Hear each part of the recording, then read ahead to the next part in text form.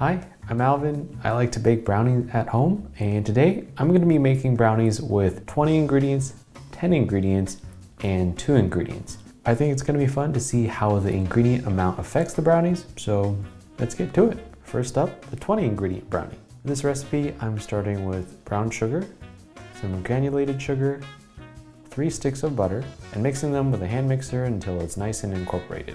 Then I'm adding some eggs, some salt, and some vanilla extract. And again, mixing until everybody becomes friends and the mixture is nice and silky and smooth and just looks really good. Yeah, I really like the texture of this sugar egg stuff. Next up, I'm adding some melted dark chocolate, which I just microwaved until it was melted. And that's just also going to get mixed in with the egg and sugar mixture and become this really glossy, smooth, chocolatey, ribbony stuff that just, it already smells really great in here. Next, adding some all-purpose flour, some Dutch processed cocoa powder, which is essentially a really good version of cocoa powder because it really tastes like intense chocolate. So if you can find it, I think it's great.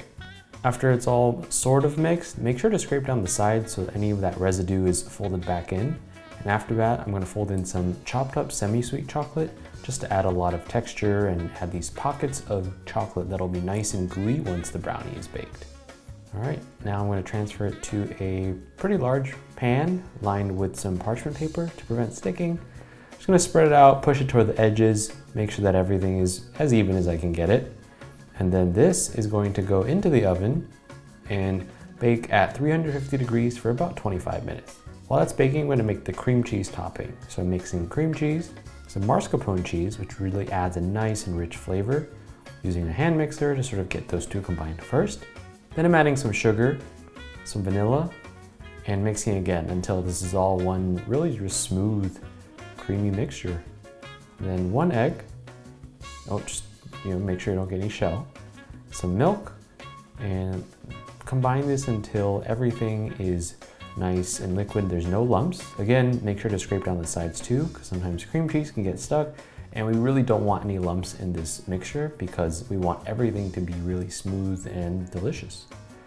So after those 25 minutes are up, take out the brownies and pour this mixture directly on top of the brownies. It should flatten out and even out pretty easily, and return those back into the oven for another 30 minutes. So this is what it looks like after it's finished baking and cooled for a couple of hours.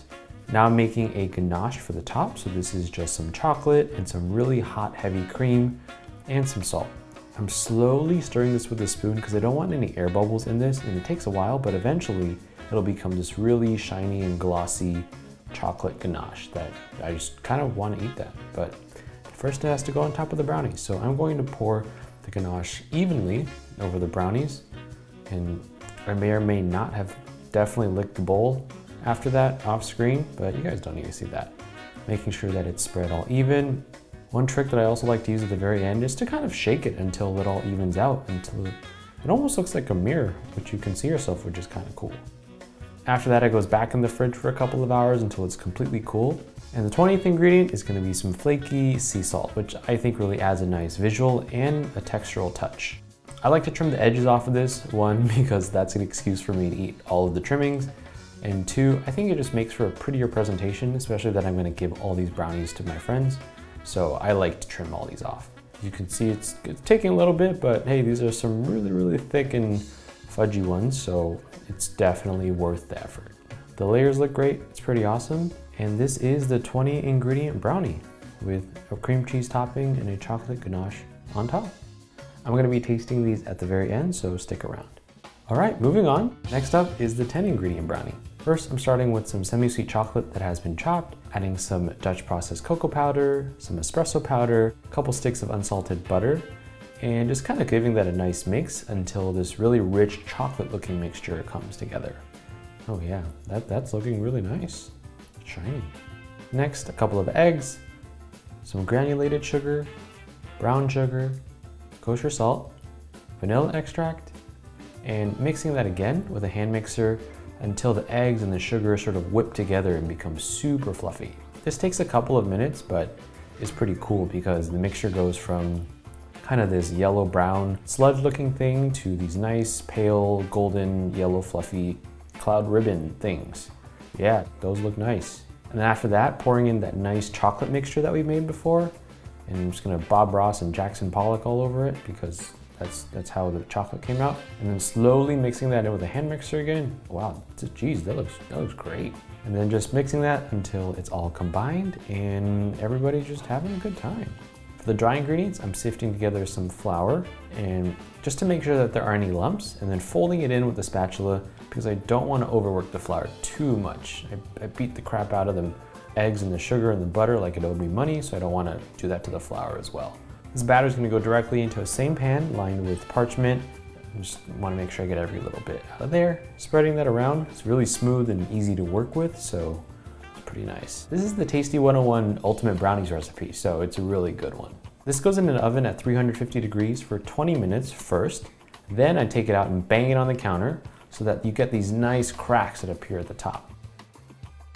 So after it's cooled, it looks like this. I've taken it out of the pan, and I really want to trim the edges again because these are snacks that I'm going to eat myself and the rest go to my friends. So I'm going to trim these edges and cut these up into nice squares so that you can see the texture inside. It's really soft and really fluffy. As you can see, the top has this nice crackle topping to it. And these are the 10 ingredient brownies from the Tasty 101 series, which is fantastic. And last but not least, the 2 ingredient brownies. So these start with 4 eggs, which I'm going to use the hand mixer to beat until they're really, really fluffy. Thank you, hand mixer, for saving me a lot of physical stress because that would be a lot of work. Once they're really fluffy, I'm pouring in a cup of melted Nutella or any chocolate hazelnut spread you can find around. It's just melted in the microwave until it's warm, and I'm just, doing a little painting over the eggs again because I don't know how to get stuff out of a container. Mixing it again until the mixture becomes nice and sort of cohesive. It looks a little bit liquidy at this point, but that's totally fine. Pour this onto a square baking pan, again lined with parchment paper for easy removal, and this goes into a 350 degree oven for about 25 minutes. After they're done and cooled, they look like this. So they shrink down a little bit, mostly because the eggs have a lot of air in them, but this, yeah, definitely looks like brownies. And this is optional, but I like to frost them with some more additional melted Nutella, just because I think it adds up some extra flavor, it covers up any cracks or craggles that might have appeared, and it just makes it look pretty overall. So technically it's still 2 ingredients because we already used Nutella, so please don't yell at me in the comments. And now we're going to cut it into some pieces. I may or may not have gotten Nutella all over my kitchen by doing it this way, but I think the end result looks really, really delicious. Look at that texture. It's pretty awesome. And these are the 2 ingredient brownies with just Nutella and eggs. It's pretty awesome. Okay, so time to taste. The 20 ingredient one was really decadent and really rich. The brownie was fudgy, the cream cheese added a nice creamy touch that sort of matched the chocolate well, and the chocolate ganache on the top really just sealed the deal and made it just a really great dessert-like brownie. The 10 ingredient one was very soft. It was really fudgy because of all the eggs and the sugar being whipped together, and it's just your solid overall brownie. The 2 ingredient one was really interesting. It was almost like a chocolate sponge cake that was a little bit dense. The Nutella on the top definitely added some extra sugar and some extra oomph to it that made it feel special, which was pretty cool. Fun fact, I'm actually allergic to Nutella, but I had to eat this for science. Don't worry, I'm okay. So how much does the ingredient amount affect the end result? I think brownies are something where you get out what you put in. The 10 ingredient one is your standard, amazing, solid, normal brownie recipe. The 20 ingredient one really was just an elevated, more amped up, filled in version of your normal brownie. It would have been great without the cream cheese and the ganache, but I think with those, it kind of takes it to another level. Then 2 ingredient one is actually something I was very surprised by. Even though it has no flour, it's literally just Nutella and eggs, it came together to form something that tasted very close to a brownie. If you didn't tell me, I don't think that would have been only 2 ingredients. Honestly, if you want to make brownies, any of these recipes are fantastic. If you want to go all out, go for 20, go for 30 even. There's a lot of things you can do with it. If you want something that's just quick and you only have Nutella and eggs lying around, you can make brownies too. If you just want a solid brownie that hits all those notes, the 10 ingredient one is fantastic.